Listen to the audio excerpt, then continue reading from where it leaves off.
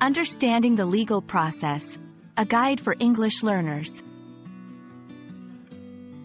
Hello everyone, and welcome to our English language learning series. Today, we're going to explore the term, legal process.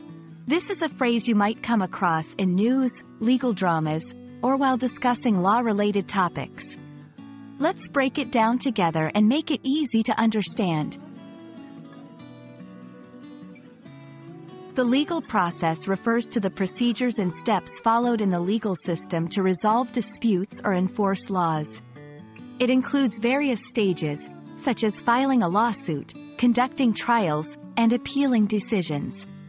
It's important to understand that the legal process is guided by rules and regulations to ensure fairness and justice. 1. Filing a case. This is the beginning of the legal process, where an individual or entity submits a legal complaint to a court. 2. Hearings and trials. These are formal proceedings where evidence is presented, witnesses are heard, and legal arguments are made. 3. Judgments and verdicts. A judge or jury examines the evidence and makes a decision based on the law. 4. Appeals. If one party is not satisfied with the decision, they can request a higher court to review the case. Criminal law involves cases where someone is accused of committing a crime. Civil law deals with disputes between individuals or organizations, like contract issues or personal injuries. Administrative law pertains to disputes involving government agencies and their decisions.